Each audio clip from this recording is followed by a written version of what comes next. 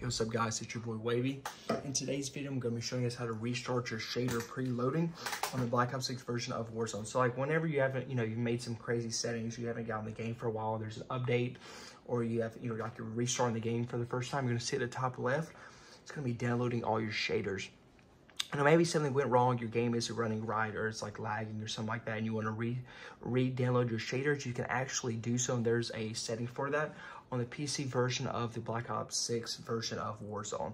And you guys can restart these shaders and re-download them by clicking the options button, going to where you see settings like this, and then under settings, you guys can go to where you see graphics, and then go to display, and then go to where it says restart shading preloading. So it's gonna delete your current shader cache and restart the preloading of the shaders and stuff like that on the Black Ops 6 version of Warzone.